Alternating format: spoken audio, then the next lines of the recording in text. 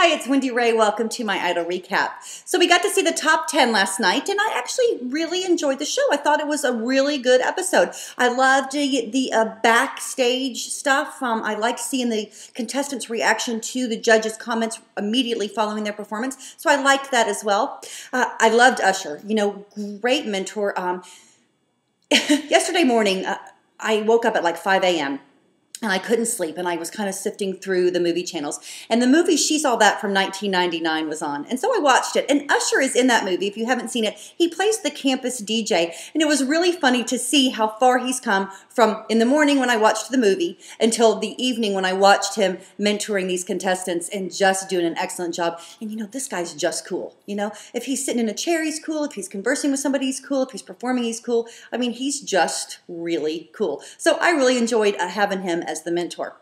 Our first performance of the night was Siobhan Magnus. Now, let's first talk about how great she looked. I loved the hair. It was so much better than that lion mane she had going last week. And I actually liked the outfit, even with the boots. I thought it was really cute. I thought she looked good. Was her best performance? Absolutely not. But, Siobhan's worst performance is better than some people's best performance. So, yes, she was a little bit pitchy. But, you got to take it with a grain of salt. This girl has been on every single week and done some stellar performances that were absolutely flawless. So I want to cut her a little bit of slack for a performance that was not as perfect as some of the others. But I think she did a great job. I think the judges were a little bit hard on her. I really feel bad about her. The judges, gave their opinion, and it was already hard enough for her. And then Ryan just kept on talking to the judges, and Siobhan was just about to cry. You could tell she was just holding back the tears, and I wanted to go, shut up and let her get off the stage so that she can go cry.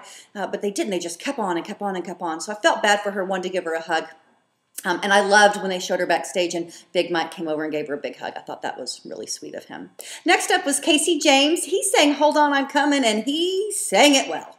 I loved this performance. It was a great song choice for his voice. I thought he handled it very well. The only thing I didn't like about it were the backup singers. Not that they're bad. I mean, of course, the backup singers are really good, but it was almost like they were overpowering him during their part. So I didn't like that, and I kind of wanted them to be back on the stage a little bit more. They were like right next to him, and I thought that was a little weird. So this is the only thing I didn't like about it. I love that Simon said he was great. I think that Casey needed to hear that, and so I'm glad that he did. Next up was Michael Lynch. What do you say about Big Mike? The guy is consistent. Week after week, he gives us a solid performance. Some are great, some are good, some are amazing. You just never know, but they're always solid. I love him. I loved watching him be vulnerable, sing a soft song. I thought it was really good, but I also like seeing him jump around like a big old teddy bear on stage too. So, I love Mike, and obviously the judges do as well. Next up was Dee Dee Bonami. God bless Dee Dee. She sang, what did she sing? What Becomes of a Broken Heart, and it was not good.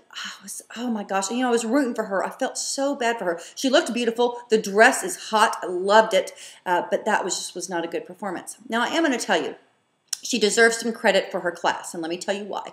If you watch back my Road to Hollywood recap, you will see that I said I was worried that she was going to use the death of her friend to gain votes, and she has not at all, and again last night, she did not. Even with Ryan pushing her to tell the story about her friend and why the song is so important to her, she didn't say a word about it. And it wasn't until Ryan actually kind of let us in on the secret that we found that out. And honestly, if you didn't know her background and you hadn't seen that clip of her and her friend, you wouldn't have known what Ryan was talking about. So I was really proud of her not using the death of her friend and respecting that love for her and not using it to get votes. So good job, Dee Dee. You showed a lot of class. Next up was Teflon Tim Urban. I think that's a really cute nickname, and it fits him perfectly because, the kid is just always happy. And, I wasn't a big fan of Tim at the very beginning, but I've grown to like him through the weeks. Was it a great performance last night? Absolutely not. I didn't feel it. Usher was trying to get him to really feel in love with somebody. In fact, he was saying, pretend I'm the one you're in love with, but Tim obviously couldn't do that. He was really struggling with that, which was kind of funny to watch. So I didn't feel that, but, he was, for the most part, on key, like the judges said. At the very beginning, I heard some pitch problems, but for the most part, he did a pretty good job. I was proud of him. I think he'll probably be in the bottom 3 again, as always. But, for Tim, it was a pretty solid performance. I did like Ellen's comment about him sneaking into the bedroom. I thought that was really very cute. Andrew Garcia was up next, and he sang Chris Brown's Forever, and he nailed it. This was an awesome performance, and I kept thinking all during the performance, oh God, please do not let the judges beat him up again. I hope that they notice that this is an amazing performance, and they did. Randy even said, America, Andrew Garcia's back, and absolutely he is. I loved it, and I hope that you did too. Next up was Katie Stevens. She sang Chain of Fools, and let's talk about the good first. The good is her voice was way better than previous weeks. She is getting better and better every week. And I liked her hair. Her hairdo was really, really good. Okay, now the bad. First of all, the outfit was horrid. I mean, what is up with that little short outfit with the tights? The shoes were good, but that was about it. And maybe it's the different in age. You know, I'm 42, she's 17. Maybe that's the style of the kids, but I hated it. But I didn't get this performance with her. I didn't think she connected with the song, and it really kind of bummed me out because, you know, she's been doing better every week. And although this was a solid performance, it just wasn't great because I think the song choice was wrong. And that's just my own opinion. I'd like to hear what you think about Katie's performance. Next up was Lee DeWise. He sang Treat Her Like a Lady. Now, you know, I love Lee. I loved this song choice, and I loved this performance. He was flawless. Flawless is all I can say. The guy was amazing last night. The judges absolutely loved him. And I loved what Simon said. I wrote it down so I wouldn't get it wrong. He said, this is the night your life may change forever. And that's absolutely right. Lee nailed it. And I was really proud of him. Awesome, awesome performance. Next up was Crystal Bowersock. She sang Midnight Train to Georgia, another perfect song choice for Crystal. And I loved seeing a different side of her. I loved her behind the piano. I loved her getting up and kind of walking around. I thought it was really funny how she kept her hand on the piano. You know, she was in those stilettos, and I'm sure Crystal's not used to walking in them. So it was good that she held onto the piano because we wouldn't want her to fall flat on her face. But I love the performance, and I agreed with Randy and Ellen and Kara that it was awesome. It was a great risk for her to take. I disagreed with Simon. I like seeing her up there with the guitar. I think it's great, and I think America loves that too.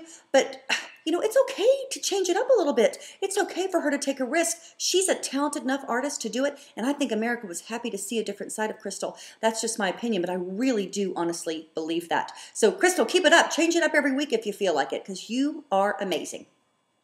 They ended the show with Aaron Kelly. He sang Ain't No Sunshine.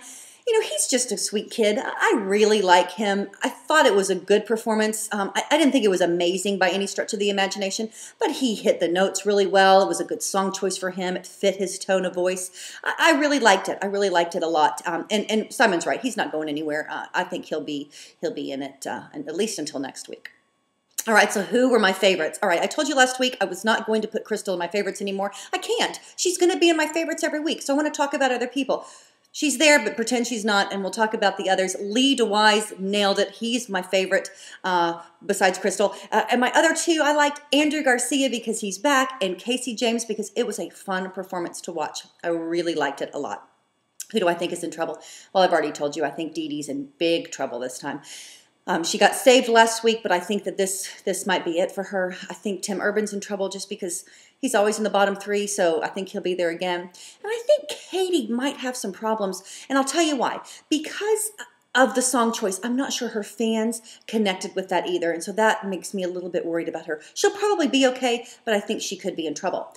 This could be the week of a big surprise. And, you know, we have the judges' save still in play, so that could take effect. I'd like to know from you, who do you think, if there was a surprise, the judges will save?